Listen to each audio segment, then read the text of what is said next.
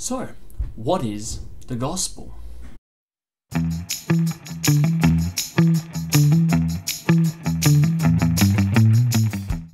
Gospel is one of those words that gets thrown around a whole lot, doesn't it? So you'll hear people talk about gospel music, and you'll hear someone say, I wouldn't take that person's word as the gospel truth.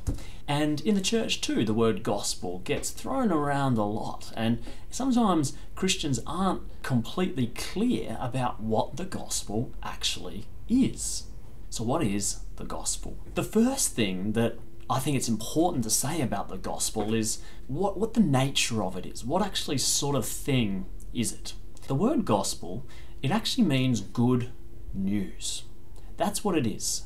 Good news. It's an announcement.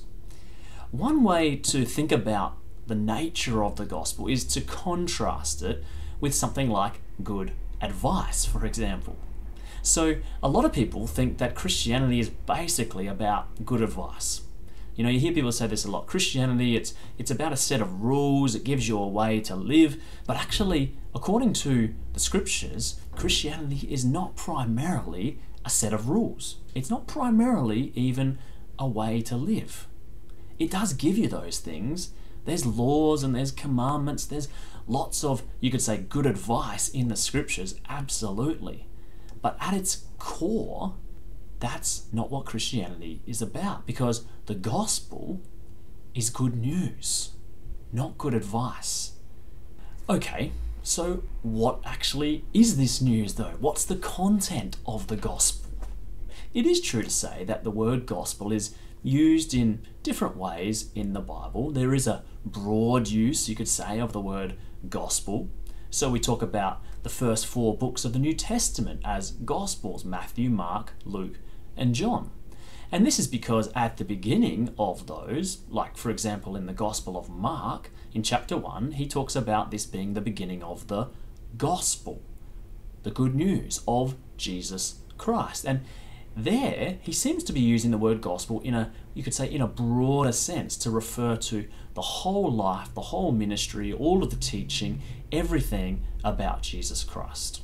But then, more commonly, what we're talking about when we use this word gospel is, you could say, gospel in a more narrow sense, in a more specific way.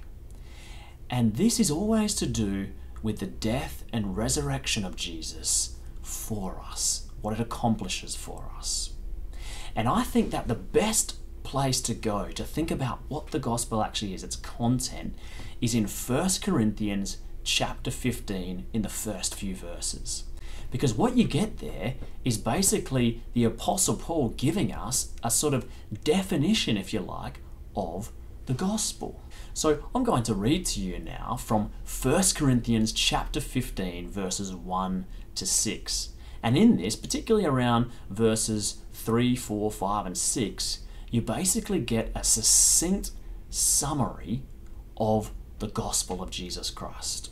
Here it is.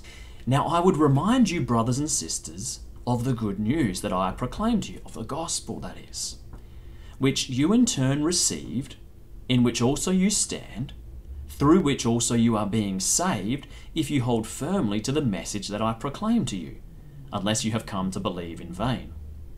For I handed on to you, as of first importance, what I in turn had received, that Christ died for our sins in accordance with the Scriptures, and that he was buried, and that he was raised on the 3rd day in accordance with the Scriptures, and that he appeared to Cephas, and then to the 12. Then he appeared to more than 500 brothers and sisters at one time, most of who are still alive, though some have died. Okay, so for the Apostle Paul here, the content of the gospel, what it is, it basically comes down to 4 things, or you could say 2 pairs of things, and then what these things do, what they accomplish. The 4 things are the death of Jesus, the burial of Jesus, the resurrection of Jesus, and the appearances of Jesus. Those 4 things, though, you can sort of break them down into 2 pairs, can't you? There's the death and burial of Jesus, that goes together. And then there's the resurrection and appearances of Jesus, they go together. The way this works, I think, is that in each case, the second part of the pair confirms the first. So I'm not sure if it's ever struck you as sort of being a bit strange that there's all this emphasis in the Bible and in the creeds on the burial of Jesus. Why mention this? It's in the Apostles' Creed that Jesus was buried, and the Gospels take quite some time to detail how Jesus was buried and that he's buried. I think it's actually fairly simple. Burial confirms that you are dead. So Jesus really died. He didn't just sort of pretend to die. He didn't just suffer and sort of go into some sort of a coma and then wake up in the cool of the tomb. No, Jesus really died. A real human death as the Son of God. And you know this because he was really buried. The burial confirms his death. And then it's the same for the appearances of Jesus in that second pair. So his appearances confirm that he was really bodily raised from the dead. So when we say resurrection, what do we mean? You know by the appearances. You know that this wasn't just a spiritual resurrection of some sort. It wasn't just that there was some sort of immortality of the soul and his soul went on beyond death. That's not what Christians mean by resurrection. And it wasn't that this was just sort of some experience in the minds and hearts of his disciples, that it was as if he was alive to them. That's not what Christians mean either by resurrection. And you know this because of his appearances.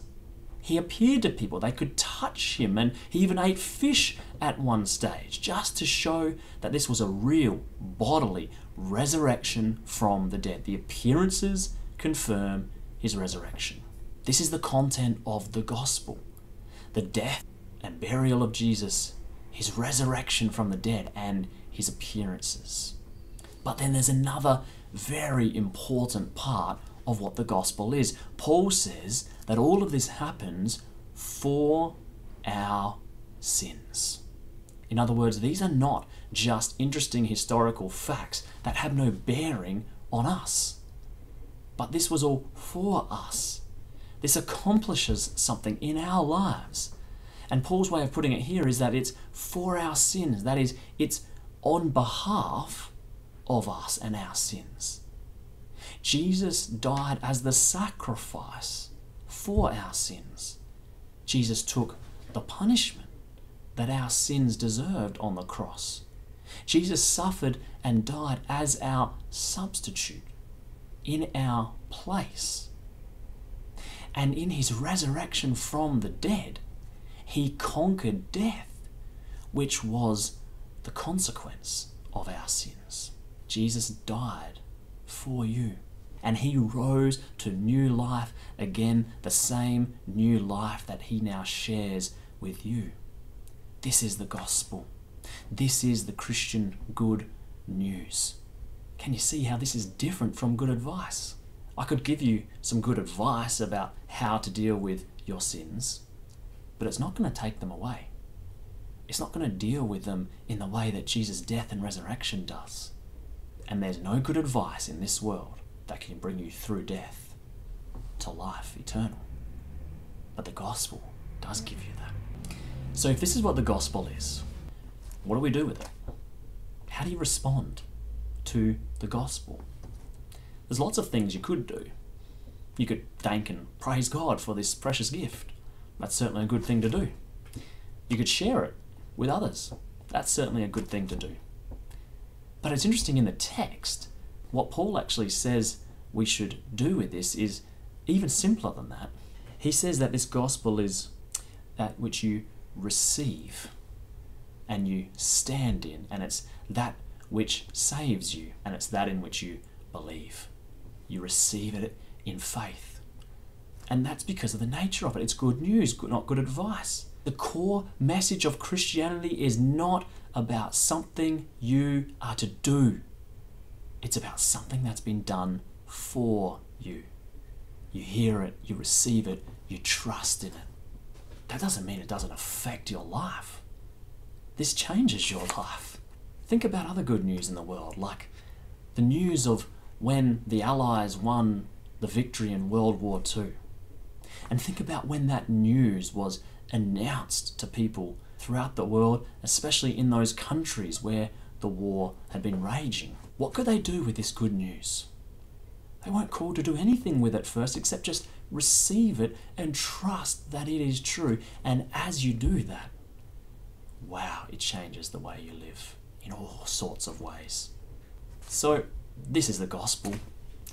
This is one of the reasons that I rejoice in being a Lutheran Christian, by the way, because I think the Lutheran Church brings us the clear, the pure, the joyful gospel of Jesus Christ, his death and resurrection for our sins, the salvation and new life that this brings us.